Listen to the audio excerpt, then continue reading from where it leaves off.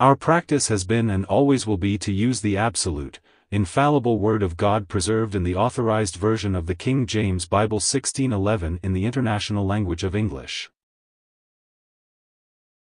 Right, today we are going to see the way false teachers work. And it's important as born-again Christians to understand this, because everywhere, all around us, we have false teachers, right? And the Lord Jesus Christ, in His words, they would be wolves in sheep's clothing. So we need to be careful about them, identify them, and reject them and their teachings, right? So it's important to look at what the Bible says about these false teachers and how they work to deceive born-again Christians. Please turn in your Bibles to Romans chapter 16. Romans chapter 16 and verse 18. Romans 16 verse 18. For they that are such serve not our Lord Jesus Christ, but their own belly, and by good words and fair speeches deceive the hearts of the simple. Now in in verse 17, Paul says, Now I beseech you, brethren, mark them which cause divisions and offenses, contrary to the doctrine which ye have learned, and avoid them, he says.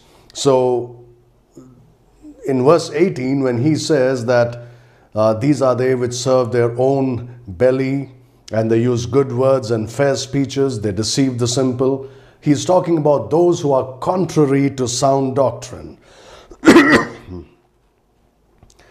These are false teachers, and they are contrary to sound doctrine, right? And in this context, where Paul says that, these are they which cause divisions and offenses contrary to the doctrine which ye have learned, he's talking about the entire body of revelation, right? And that would be the Holy Scriptures, especially referring to the New Testament. So you have a lot of these false teachers who use the Bible, but they pervert the words of the Scripture to teach what they want to teach. Right? So these are false teachers, and they serve not our Lord Jesus Christ, he says. Now these come in and cause divisions. Right now you might be wondering, right, in other Bible studies we emphasize the importance of division. And we emphasize the fact that God is the great divider. In the Bible, that's what you read about God. He divides. He divides. And now it says that you need to mark those which cause divisions. You see, the divisions that Paul is talking about here are divisions which are contrary to sound doctrine.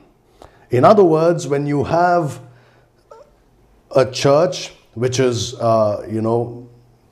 teaching sound doctrine, and the believers are growing in the Lord Jesus Christ, living for the Lord, right? They are witnessing, winning souls, discipling them. That's a good church which believes the King James Bible, right? That's the most important thing. And someone comes in and tries to bring in a new doctrine which is contrary to that which is being taught, right? Most of the times they would come in and say, how can your pastor say that the King James Bible is the perfect, preserved Word of God? That's heresy, they would say. And they would take a bunch of people with them. Another would come and say, how is it that your pastor puts this emphasis on rightly dividing the word of truth, and in so doing, right, he teaches false doctrines? So they take a bunch and go away. You'll have Calvinists coming in, you'll have hyper-dispensationalists coming in, right? All sorts of cults coming in, trying to bring division in that Bible-believing local church. You are not called to be nice to such people, you see. The Lord never said, be loving, united, or, just let them be in fellowship with you. No. He says, mark them and avoid them. You see that? That's the attitude a born-again Christian should have towards a false teacher. But that's not what you see in most churches today. They say, we need to be loving towards each other, right? Forgiving, and it's all right, if he believes something else and I believe something else, it's all right. It's all right, that he's influencing other people in the local church. It's very sad. But you see, these false teachers are contrary to sound doctrine, and they divide a good Bible-believing Baptist church. And these are the kind of people you need to mark and avoid. Look at that. He says you need to avoid them. You don't have to fellowship with them. You don't have to be nice to these people and say it's all right. Kick them out. Kick them out of your local church. That's what you need to do. You cannot tolerate this. Look at what John says in 2 John chapter, there's only one chapter there. 2 John verses 10 and 11. 2 John verses 10 and 11. If there come any unto you and bring not this doctrine, receive him not into your house, neither bid him Godspeed. For he that biddeth him Godspeed is partaker of his evil deeds. Do not even say hello to that fellow. You don't have to have any fellowship with such people. Don't invite them into your homes, right? Especially if the local church has kicked them out, right?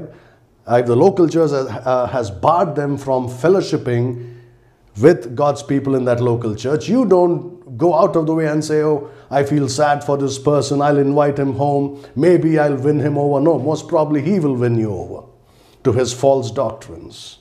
That's why God says, do not even bid him Godspeed, right? Do not invite them into your homes.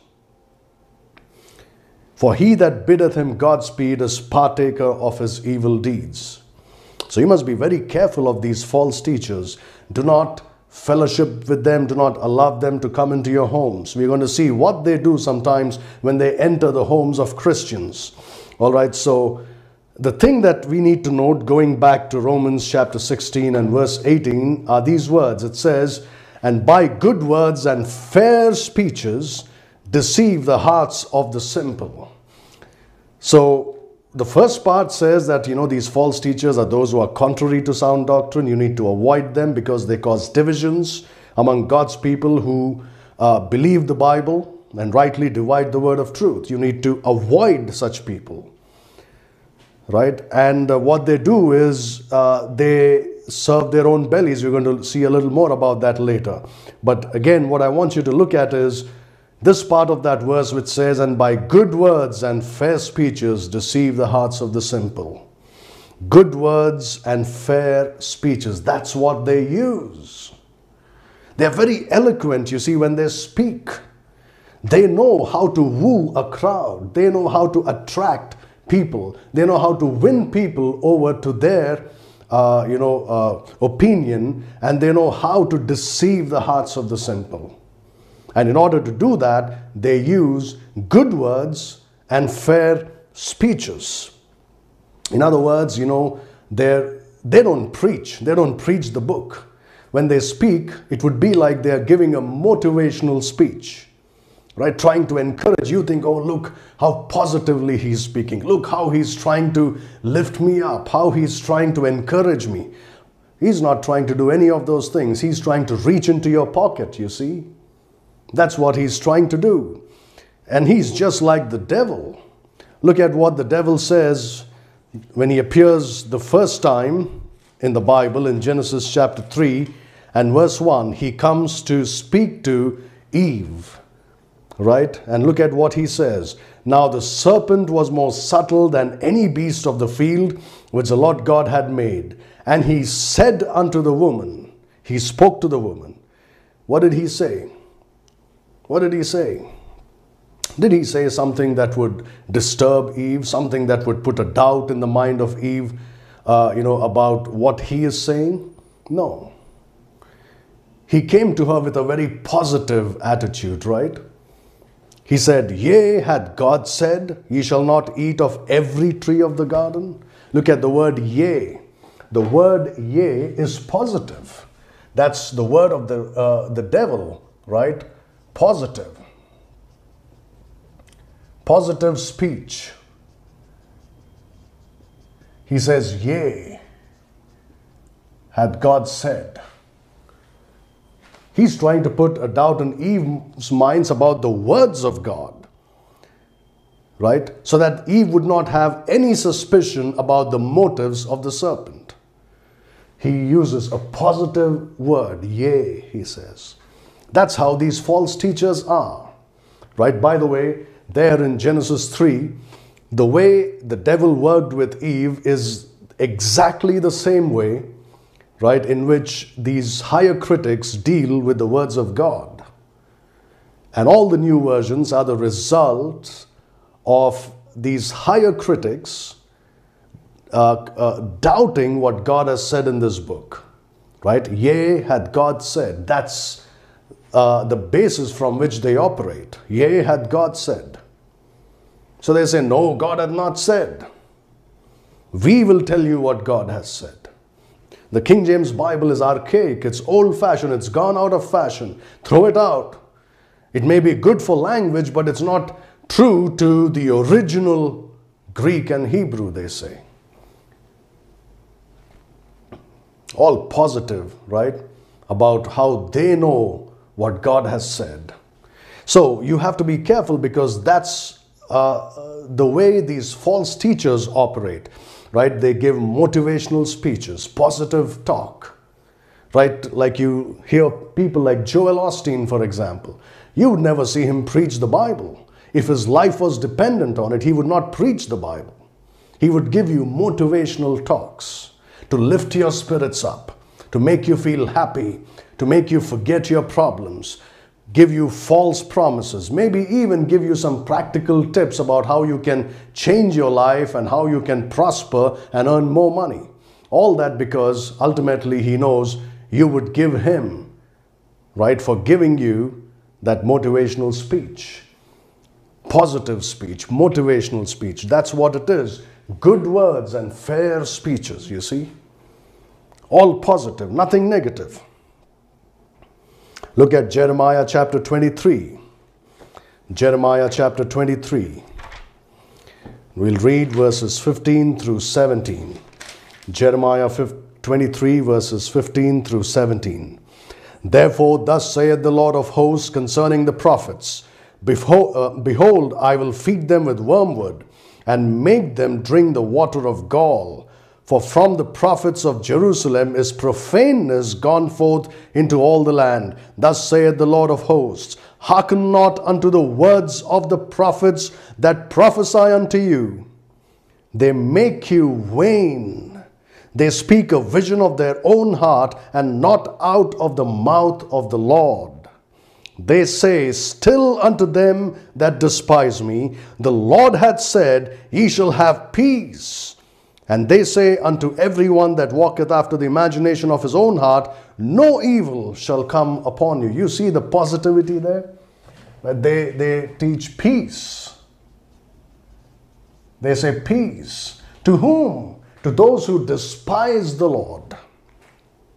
To those who despise the Lord. Right, look at that. And everyone that walks after the imagination of his own heart, to them they say, No evil shall come upon you. Right? No evil. You'll never hear these false teachers preach about the evil in the lives of people, the sins of people. They would never do that. They would never ever do that. And we have a generation of Christians who do not have any clue as to what real biblical preaching is all about. They have no clue. So they hear these false teachers preach these smooth, right, speeches dripping with butter and honey. And they think, oh, what wonderful preaching. And when they hear a real Bible believer preach against their sins, preach hellfire and damnation, right, preach the cross of the Lord Jesus Christ, his death, burial, and resurrection, they get offended. They say, what kind of preaching is this? This fellow is a mean guy. I don't want to listen to him. What do they want? They want all yea, positive things. They want to hear about peace when there is no peace. They want to hear the preacher say, no evil shall come upon you, irrespective of how wickedly they are living their lives. This is how these false teachers operate, right? It's their speech. You can identify them by their speech, false teachers. They are the ones using good words and fair speeches. Look at how the Bible has so much to talk about this. Look at 2 Peter chapter 2. 2 Peter chapter 2 and verse 18. 2 Peter chapter 2 and verse 18. For when they speak great swelling words of vanity, they allure through the lusts of the flesh, through much wantonness, those that were clean escaped from them who live in error. You see that? All these things the Bible calls great swelling words. I'm going to give you an example of that.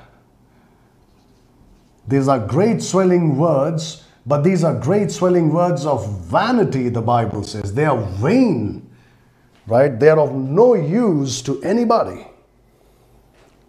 They are of no use to anybody, right? If you go to a personality development course, or you take a personality development course, you would gain more there than by listening to these false teachers, right? It's a mix of what they preach is a mix of personality development, positive thinking, and all sorts of things.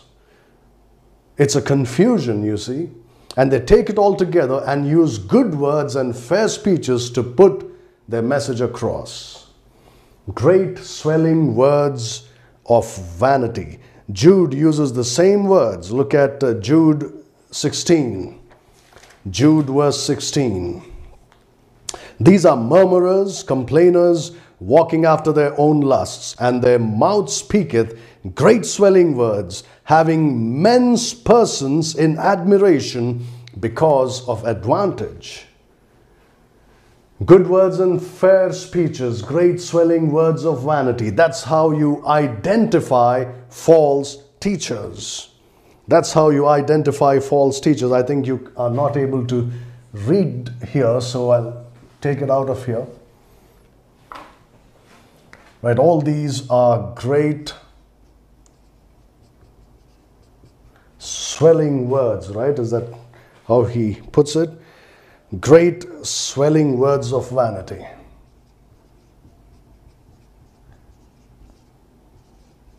I'm sure you have heard preachers who speak like this, right? They use these big words and they try to impress upon the minds of their hearers that they are listening to someone who is superior to them, who has superior knowledge, perhaps someone who has direct access to God, which the rest of them don't have. That kind of a picture is given to the people when they use these great swelling words of vanity.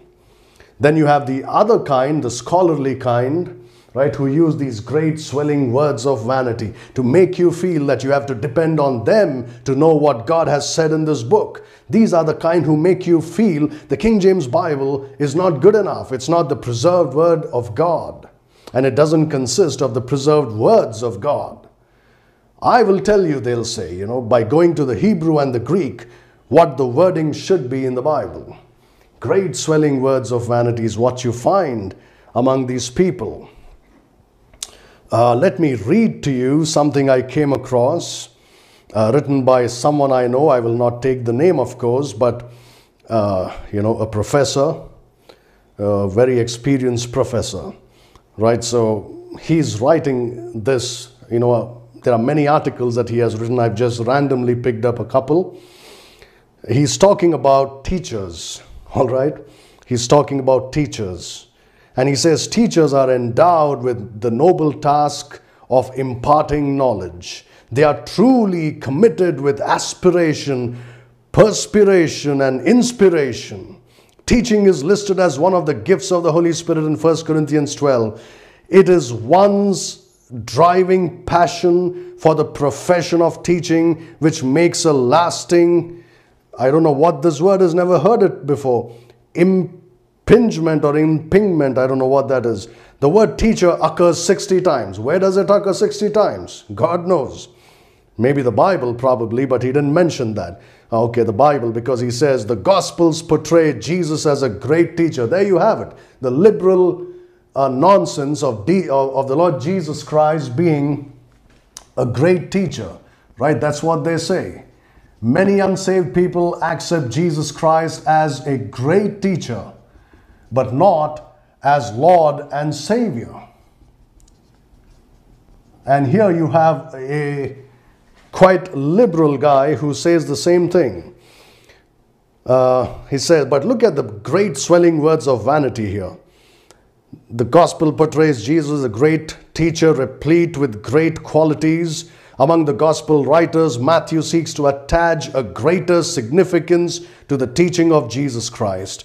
He made 5 major sections dealing with the teaching and discourse of Jesus Christ. All that stuff. It is intriguing to note that the teaching is given in the context of the disciples coming to Jesus. And he talks about, disciples. And of course, they get into Greek. He says, the word disciple comes from mathetes, which means student and learner.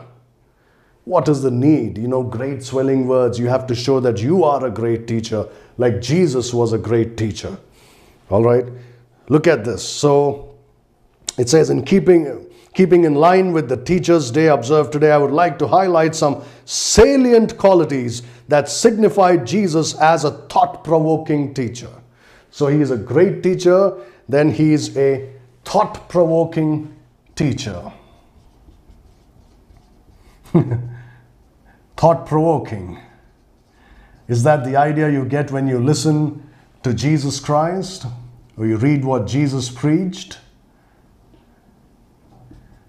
Thought-provoking preacher, he says, or teacher.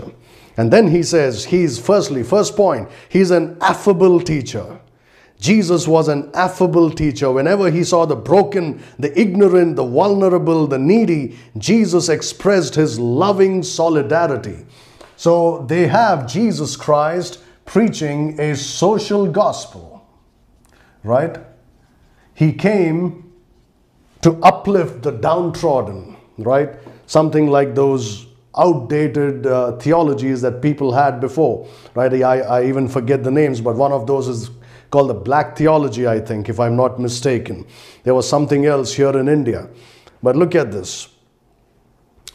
Matthew 9:35 explicates Jesus' compassion in the context of Jesus seeing a crowd. It is interesting to note that Jesus taught the way of God in every village and town. It was Jesus' compassion which served as the core character. Core character. It is important to note a striking word used to speak about the compassion of Jesus. And he quotes a very difficult to pronounce Greek word, because if it was in Greek, it would have been easier to read, but it's in English.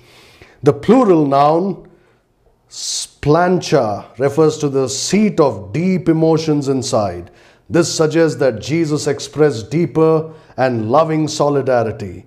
Teachers ought to be compassionate or passionate towards the little ones and the vulnerable students. I wonder where they get all this from. He was an authoritative teacher, it says. And of course, he talks a lot of things there. He was an affirmative teacher, right?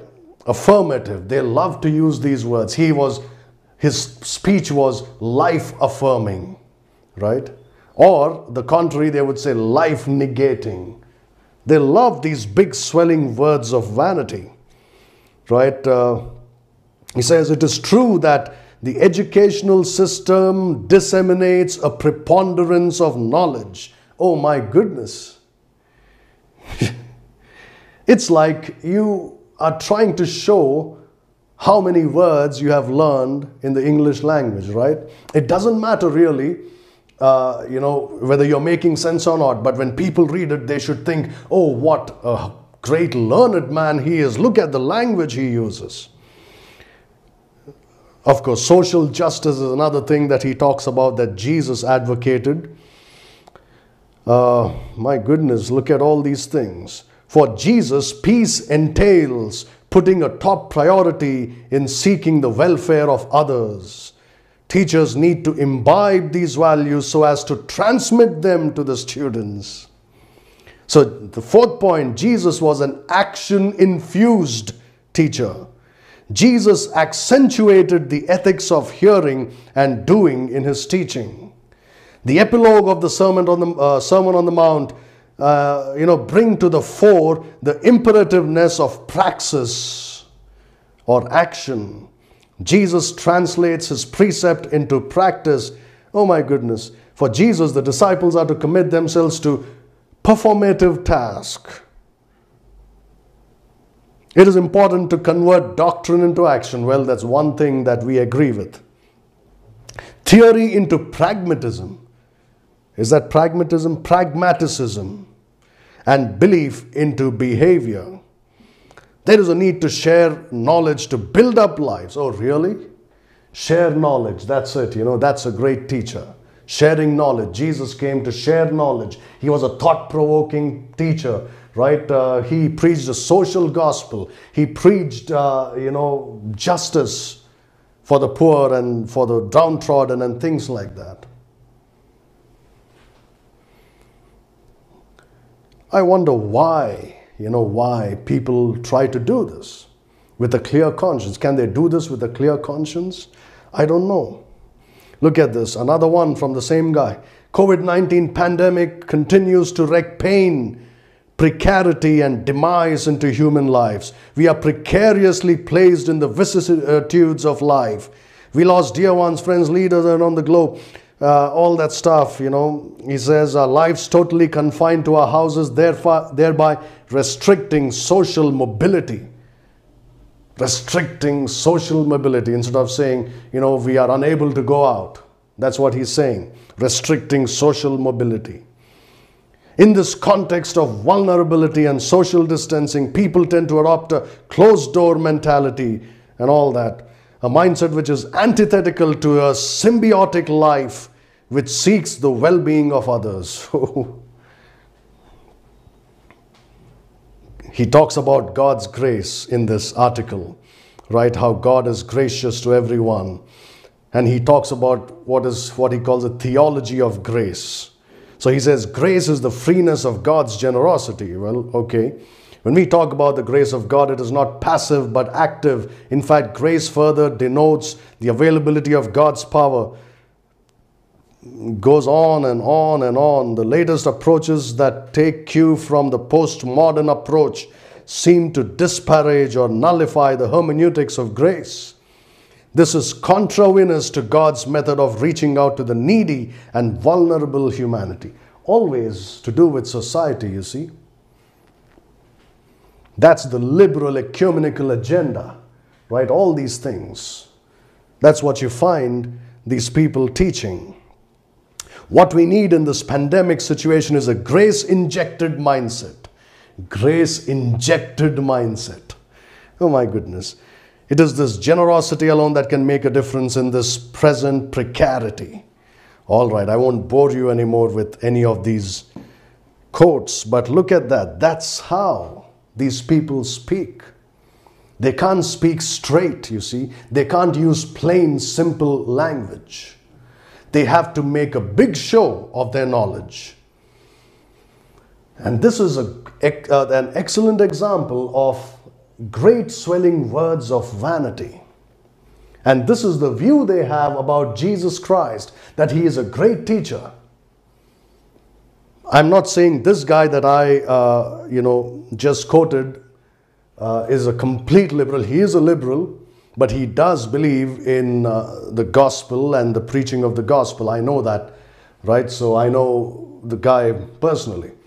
So I can tell you that he is born again himself and he preaches the gospel. But since he was educated in a liberal college, this is what you get out of him. This kind of stuff.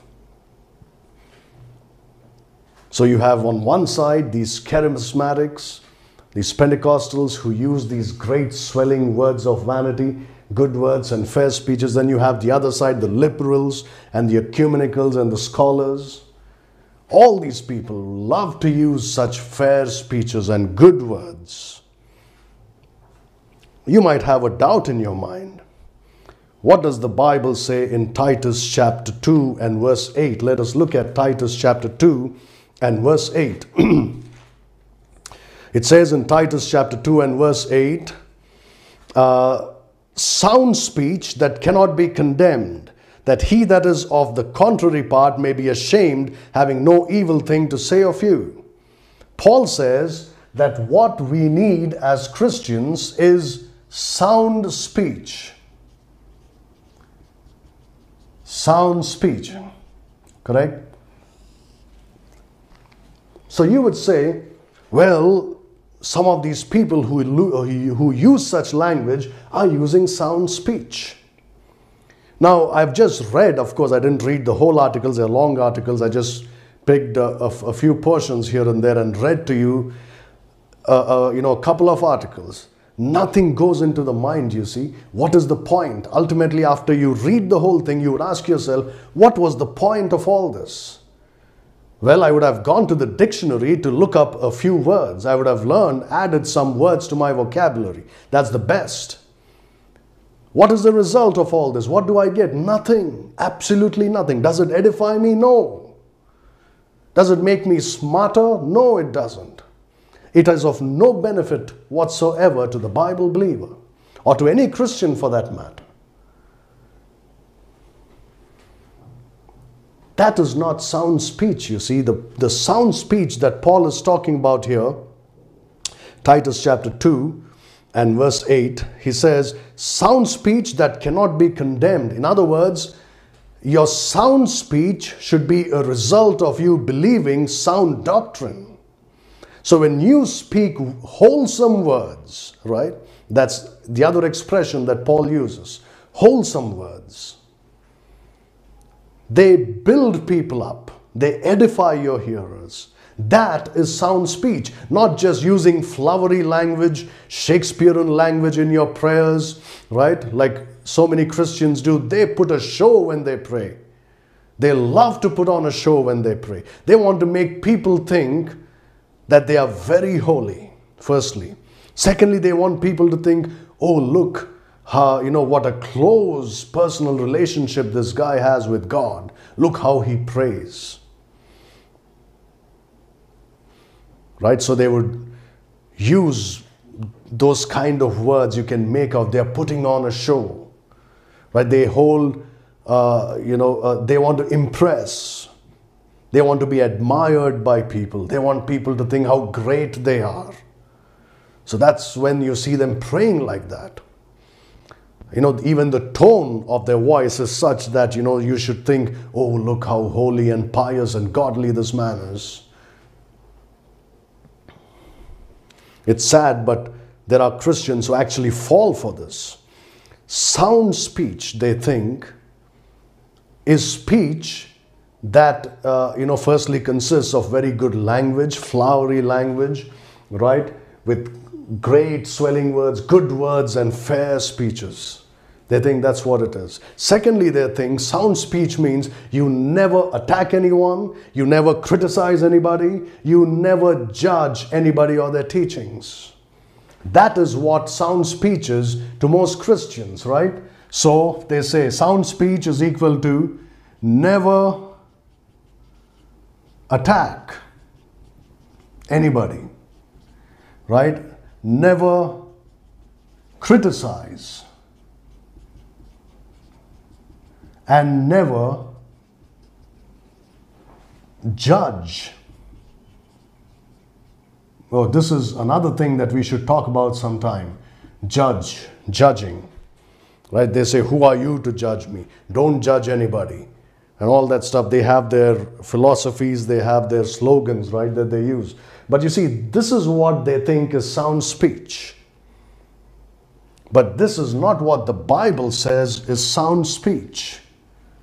If this is sound speech, then Jesus Christ, the Apostle Paul, and the rest of the apostles like Peter and the others never had sound speech. Let me show you a few examples. Let's start with Paul. Look at 2 Corinthians chapter 10. Look at what Paul says about his own speech. 2 Corinthians chapter 10 and verse 10. 2 Corinthians 10:10. For his letters, say they, are weighty and powerful, but his bodily presence is weak and his speech contemptible. Okay, here we are talking about Paul. And he says that his speech is contemptible.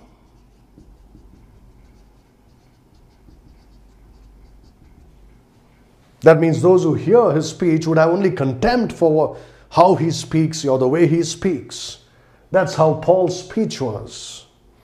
He didn't have these good words and fair speeches. He never used these great swelling words. He never did.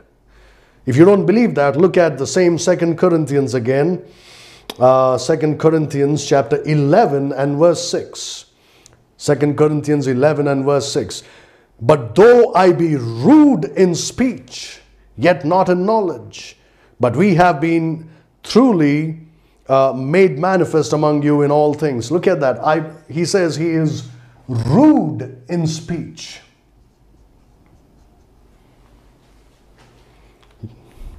That's Paul's testimony about the way he spoke. Did you ever notice this?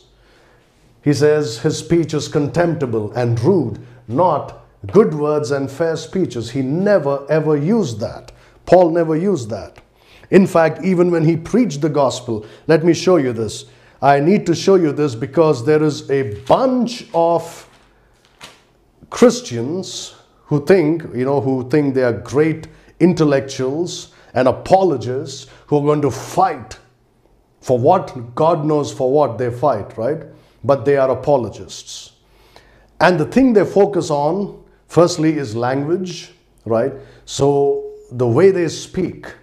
A good example would be Ravi Zacharias, the late Ravi Zacharias, right?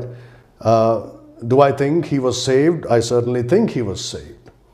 But again, if you listen to him speak, what do you see? Fair speeches and good words. Language, right, which really enthralls the crowd. That's the first thing. The second thing is a display of his intellect, right?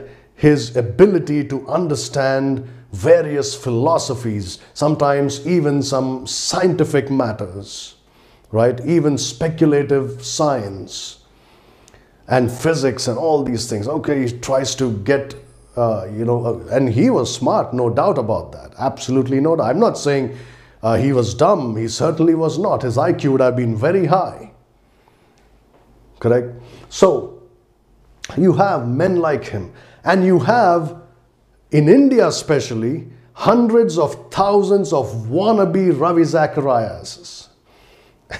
I like the way that word ends when we talk about these people in the plural.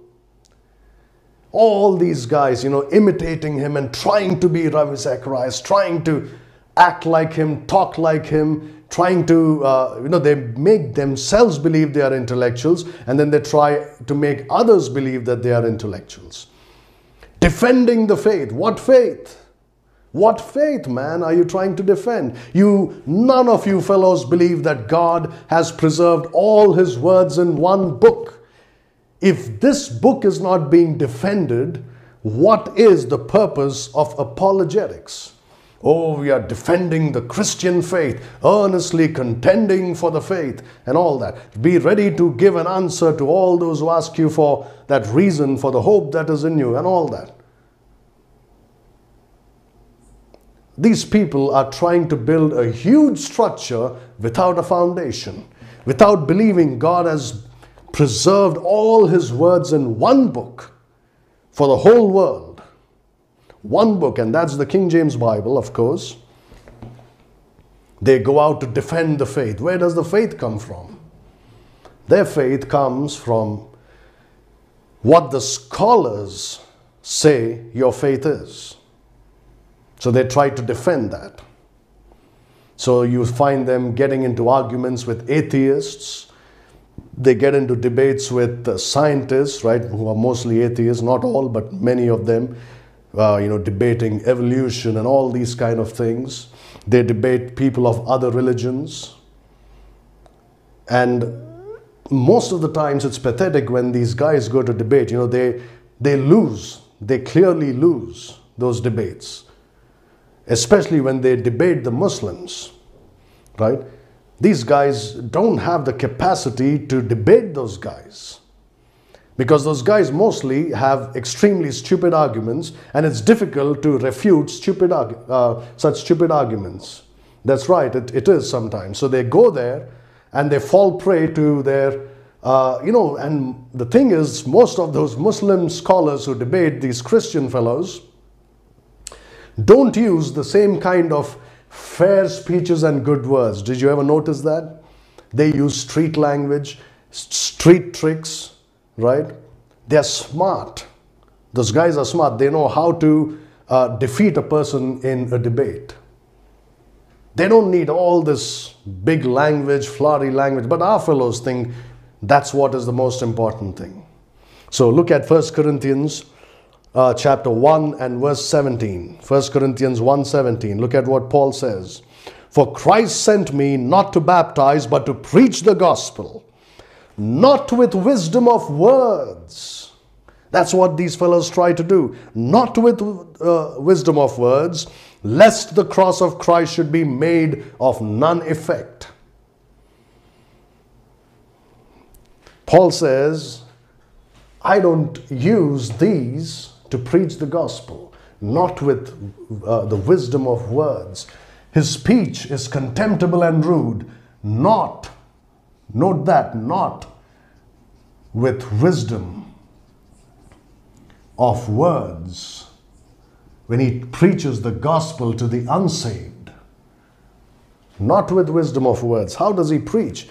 Through the demonstration of the Spirit, through the power of the Holy Spirit. That's how he preached, not with wisdom of words, lest, he says, the cross of Christ should be made of none effect. That's what these people are doing when they use these good words and fair speeches to preach the gospel. They're making the gospel of Christ of none effect because they're using wisdom of words.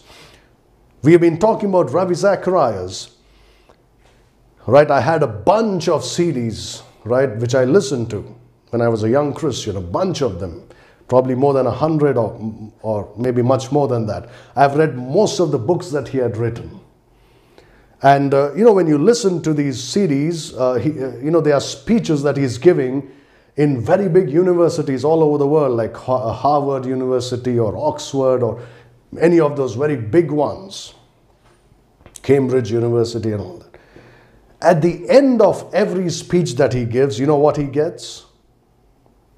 He gets a standing ovation from a crowd that is, seemingly antagonistic to the Christian faith, to the Lord Jesus Christ, to the cross, to the Bible. This man gives a speech and they stand up and clap for him. You know why? They are totally floored and impressed with the way he presents his speech, his language, right? His wit. He was very funny, extremely. I love listening to the jokes, made by Ravi Zacharias. His wit, his logic, his knowledge, right? The way he presents all these things, the way he captivates his crowd, an excellent orator. That's why they stand up and give him a standing ovation. Not because they're saying, oh, glory to God, I'm saved today by listening to Ravi Zacharias. Glory to God. No, nothing like that. Absolutely nothing like that. This is how it is, brethren. Paul never used these things. His speech was contemptible and rude, and never with the wisdom of words did he preach the gospel. Look at how Paul spoke. Look at this. Look at Acts chapter 23. Acts chapter 23. And we'll read verses 1 to 3. Acts chapter 23, verses 1 to 3. Paul was arrested, and the leaders of the Sanhedrin and the temple are there before the Roman authority, and they are talking. And this is what the Bible says. And Paul, earnestly beholding the council, said, Men and brethren, I have lived in all good conscience before God until this day. And the high priest Ananias commanded them that stood by him to smite him on the mouth. So when Paul said this, Ananias the high priest said, smite him on the mouth, beat him on the mouth. Look at Paul's reaction to that, verse 3. Then said Paul unto him, God shall smite thee, thou whited wall, for sittest thou to judge me after the law, and commandest me to be smitten contrary to the law? Paul is not the kind of person these false teachers portray him to be. They try to make you believe that Paul was a great theologian, firstly, like these people, right? His work was to write theology books like these people did. No, Paul was not like that. He was a street preacher. He was a soul winner. He was a church planter. He was an evangelist. He was a missionary. He was a hellfire and damnation preacher. And he had a temper. Look at that. It says, God shall smite thee, thou whited wall, he says, to the high priest. And then, of course, he says, oh, I'm sorry, I didn't know it was the high priest. Right? He was just like us. But look at that. He was rude. His speech was contemptible. And he didn't mince words. Not at all. And they make you think Paul is like them. Paul used fair speeches and, good words. No, he didn't. He absolutely didn't. Look at Titus chapter 1. Titus chapter 1 verses 12 and 13. The reason I'm showing you all this is to make you understand that the apostles or the Lord Jesus Christ never spoke the way these people speak. These false teachers speak with good words and fair speeches. And sound speech is not never attacking or never criticizing or never judging. That's exactly what Peter, Paul, and the other apostles and the Lord Jesus Christ did. They attacked, they criticized, they judged. Look at Titus chapter 1 verses 12 and 13. Paul is saying this. One of themselves, even a prophet of their own, said, the Christians are always liars, evil beasts, and slow bellies. He's quoting their own poet or somebody, right? A prophet.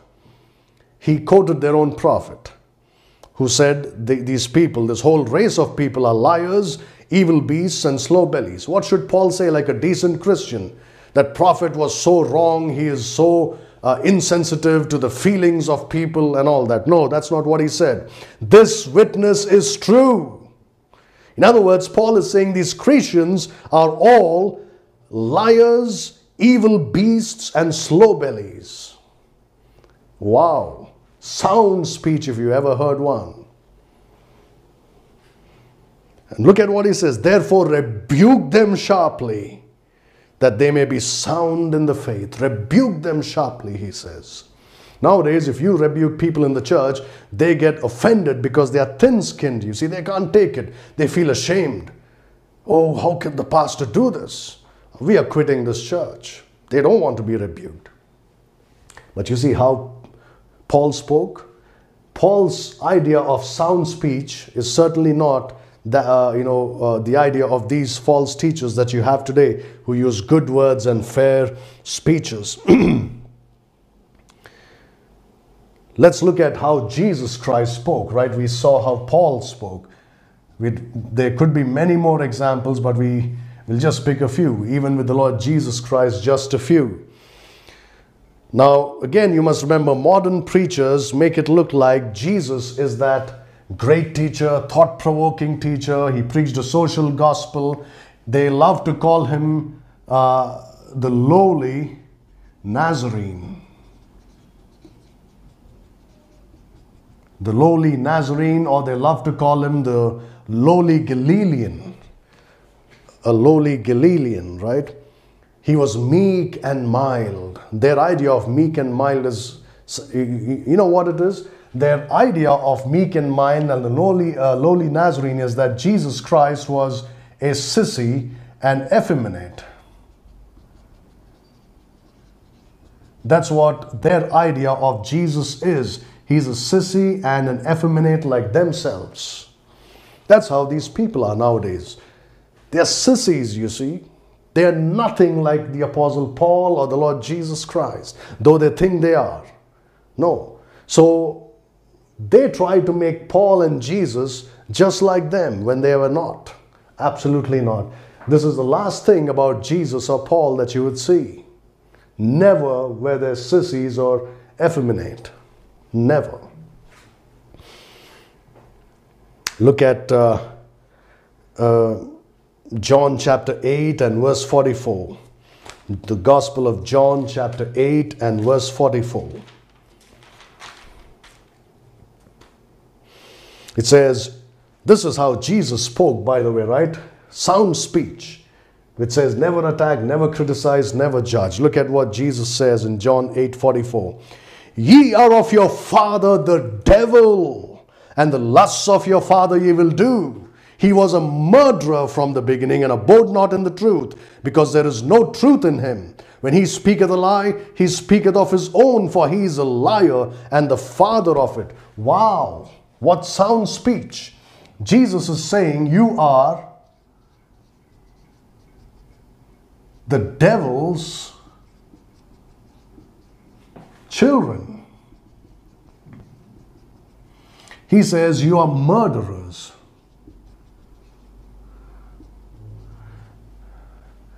And liars. And he's saying that to their faces, you see. He's talking to these guys. And he says this to their face. He says, you are the children of the devil. You are murderers and you are liars, he says. And the lusts of your father ye will do. What sound speech. You can go through and read all the sound speech used by the Lord Jesus Christ in the Gospels. Let me give you a few more examples. Look at Matthew chapter 23. Matthew chapter 23. And let's begin with verse 13. Matthew 23 and verse 13. Again, he says this to their face, right? He's not speaking from a pulpit. He's not speaking on radio or on YouTube like this, right? He's not writing a book. No, he's talking to them face to face. And this lowly Galilean, lowly Nazarene, right? This thought-provoking great teacher, what does he say? But woe unto you, scribes and Pharisees, hypocrites! For ye shut up the kingdom of heaven against men. For ye neither go in yourselves, neither suffer ye them that are entering to go in. He says, hypocrites, directly to their face. You won't find these modern smooth talkers ever use such words when they preach. Look at verse 14. Woe unto you, scribes and Pharisees, hypocrites, for ye devour widows' houses, and for a pretense make long prayer.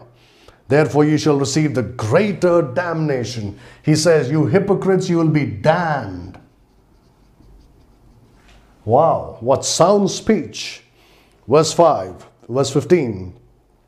Woe unto you, scribes and Pharisees, hypocrites! For ye compass sea and land to make one proselyte, and when he is made, ye make him twofold more the child of hell than yourselves. He's saying you are children of hell. Children of hell, he says. Again, what sound speech. He lowly Galilean, he never attacked anybody, never criticized anybody, right? He was always kind and generous and all that. Now look at verse 16. Woe unto you, ye blind guides, which say, whosoever shall swear by the temple, it is nothing. But whosoever shall swear by the gold of the temple, he is a debtor. He calls them blind guides. What else? What are the other words he uses in his sound speech? Look at verse 17. Ye fools and blind. Wow. Fools. Blind. Can you imagine any of these modern preachers use this kind of language? For whether is greater the gold of the temple that sanctifieth the gold. So this is the kind of language he uses. Look at verse 27. I'll show you a couple more examples and move forward. Look at verse 27. Woe unto you, scribes and Pharisees, hypocrites, for ye are like unto whited sepulchres, which indeed appear beautiful outward, but are within full of dead men's bones and of all uncleanness. Again, he uses the same words that Paul used, right? Or Paul used the same words that Jesus used. You whited sepulchre, he says. That's what Paul said to the high priest, Ananias. Now look at verse 33. Verse 33. Ye serpents, ye generation of vipers, how can ye escape the damnation of hell? Wow, serpents. He says, vipers. What choice words. And, he talks about how they'll be damned to hell. Can you imagine Joel Osteen saying, if you don't believe in the Lord Jesus Christ, you will die in your sins and you'll be damned to hell? No, he uses good words and fair speeches. Right? He's a typical wolf in sheep's clothing. Look at what it says about the apostles, and I would like to say this to all the wannabe Ravi Zachariases. Look at Acts chapter 4. Acts chapter 4. Look at verse 13. Acts chapter 4 and verse 13. Now when they saw the boldness of Peter and John and perceived that they were unlearned and ignorant men, they marveled, and they took knowledge of them that they had been with Jesus. Look at this. This is what it says about, the Bible says about the apostles. They were unlearned and ignorant. Oh, that's not what they want to be called. Oh, look at the list of degrees I have accumulated, right? Look at all the master's degrees, all the PhDs I have and all that. I'm not unlearned, I'm not ignorant. And it's very sad sometimes to see how these Christians, right, who think they can serve the Lord Jesus Christ well if they become good apologists. So what do? They get too deep into those subjects that they are trying to refute.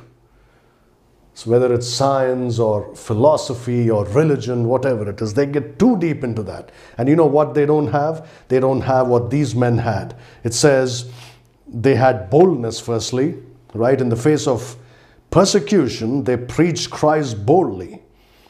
And it is said that they took knowledge of them that they had been with Jesus. That's the most important thing, being with the Lord Jesus Christ. That's what you don't find among these great intellectuals and scholars. They have not been with Jesus. And they love to make you believe that Paul was like one of them. So they always say, look how learned Paul was. God used Paul more than any other apostle because he was the most educated and learned man. In the words of Paul himself, more than anything else, Paul was a Bible believer. Right? If you don't believe that, later on you can go back and read. Let's see, Acts 22. I think. I'll see if I can find that verse.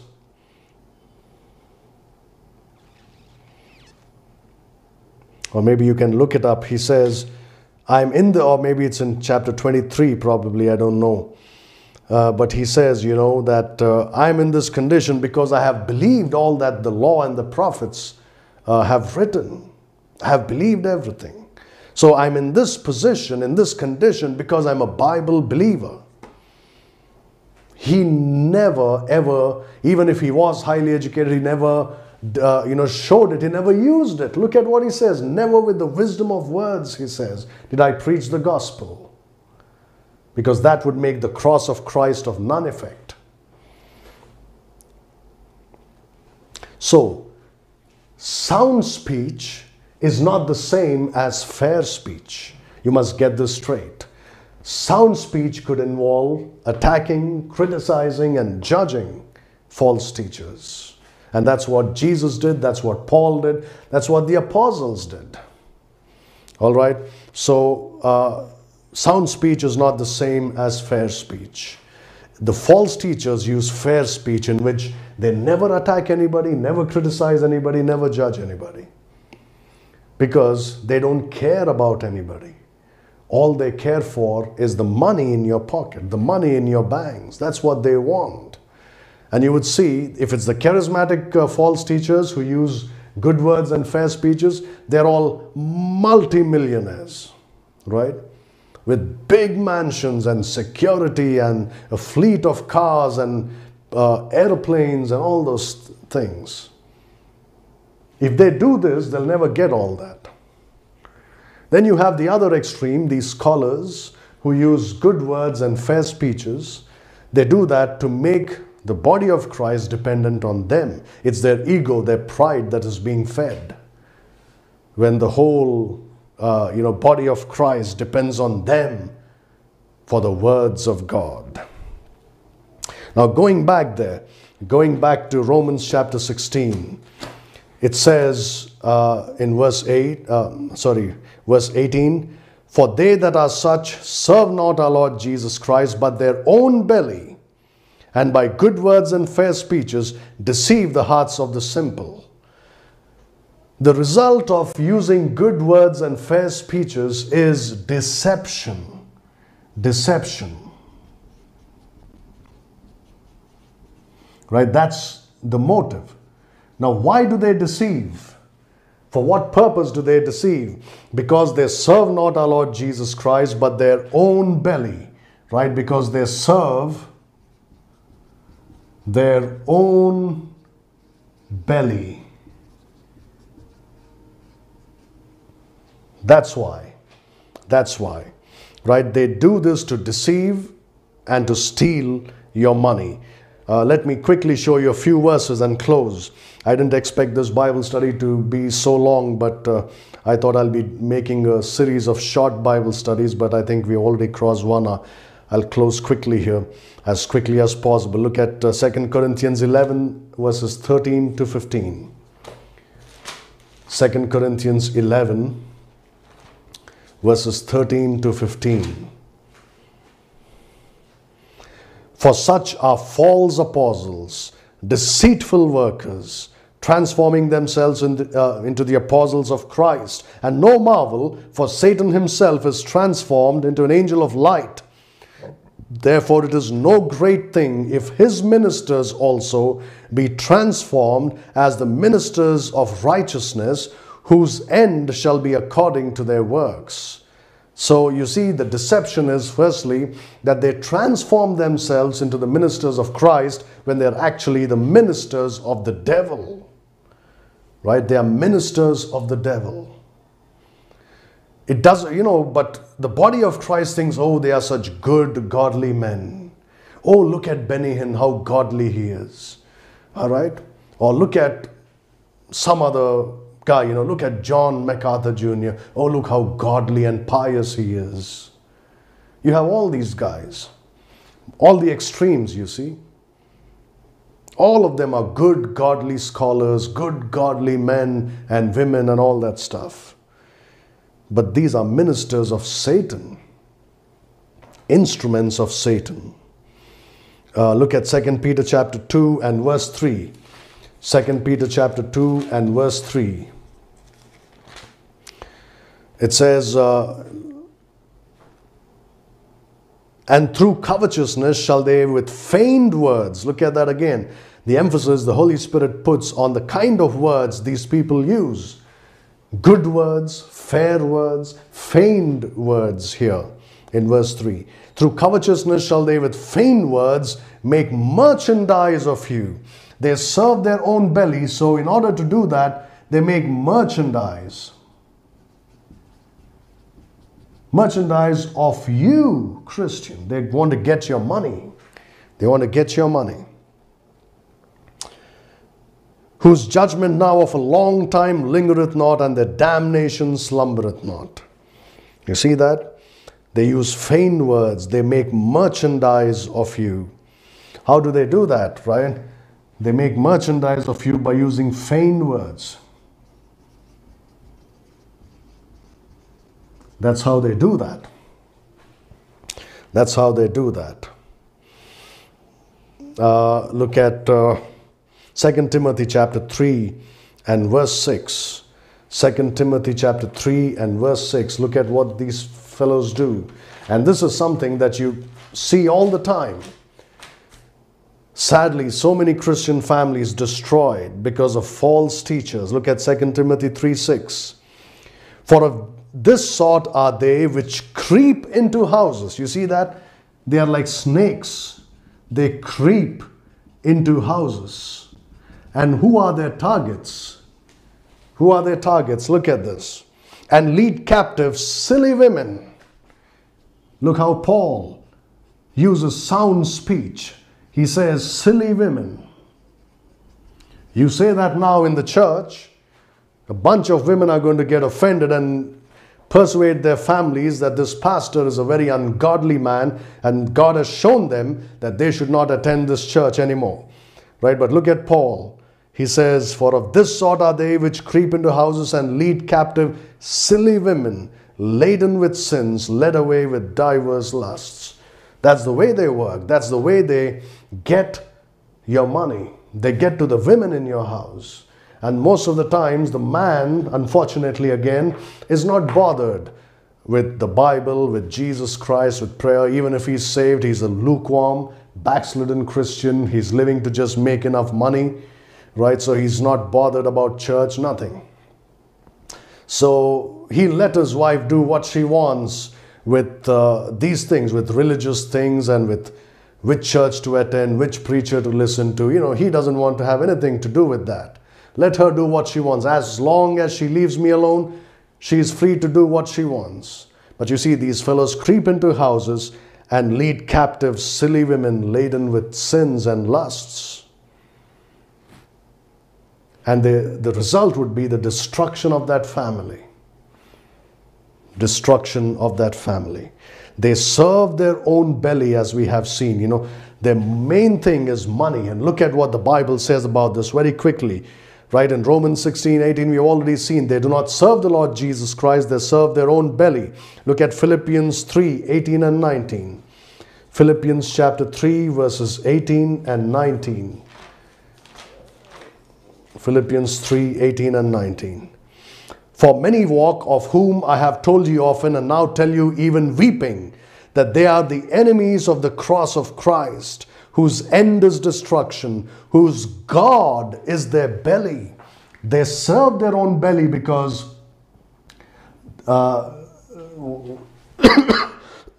because whose God is their belly. Their God is their belly. They serve their belly because their belly is their God. Right? So they make money to feed themselves, to enjoy, right? To enjoy the pleasures of sin, the pleasures of this life. Look at 1 Timothy chapter 6 and verse 5. That's why you have a bunch of prosperity gospel preachers nowadays. Look at 1 Timothy chapter 6 and verse 5. I'm sure you're familiar with this.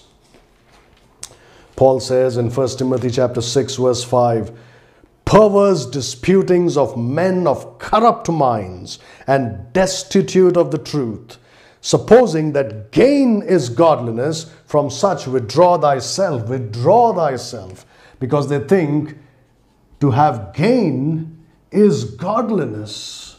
They equate gain. If you make money, you're a godly man. If you're poor, you're not godly. You're not spiritual. Gain is godliness. Paul says, withdraw yourself from such people. You hear a prosperity gospel preacher, you avoid that person. You withdraw yourself, because for him, his God is his own belly. His own belly. Look at 2 Peter 2:14. 2 Peter chapter 2 and verse 14. These are all important verses. I'm not going to explain these verses, but you can note them down. Maybe later study them by yourself. 2 Peter chapter 2 and verse 14. Having eyes full of adultery and that cannot cease from sin, beguiling unstable souls, and heart they have exercised with covetous practices, cursed children. Look at that. Peter says they are cursed because they beguile unstable souls. You see that? Silly women and unstable souls. Men or women, it doesn't matter. They are unstable, and they take advantage of these unstable souls and these silly women, right? You should look at the faces of people listening to preachers like Joel Osteen or Joyce Meyer or any Creflo Dollar, any of these big charismatic guys. Oh, you should see they'll be beaming, These people listening to them thinking, oh, look how wonderful the preaching is. What a great man of God. What a great woman of God. Right? They would listen to a devil like Paula White, and they would sit there with their faces beaming with admiration for that witch. Right? That's what I heard she is, and I'm sure she is. Look at that. They think gain is godliness. It's sad that Christians fall for this.